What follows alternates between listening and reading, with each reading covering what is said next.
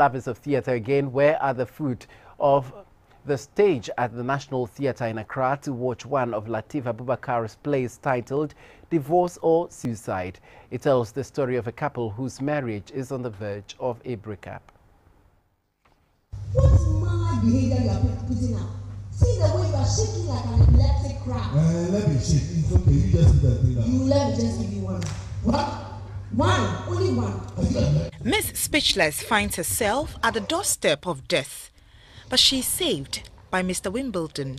Out of convenience, she agrees to marry him. But soon, their marriage hits the rocks. Then they seek help from Papa, the pastor, who is Mrs. Wimbledon's ex-boyfriend. Mr. Wimbledon secretly consults a fetish priest who happens to be Papa, their pastor. When you say sex and you're sitting, jump and you're jumping, have sex and you're doing it. Be conscious of your creator, your protector, provider, and forgiver of your sins.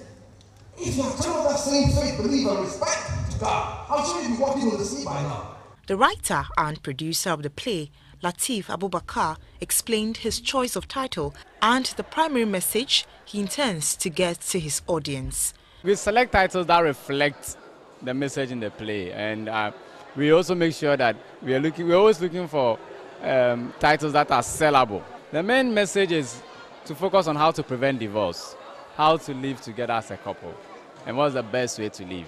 Some members of the audience shared their experience. The last scene, very interesting.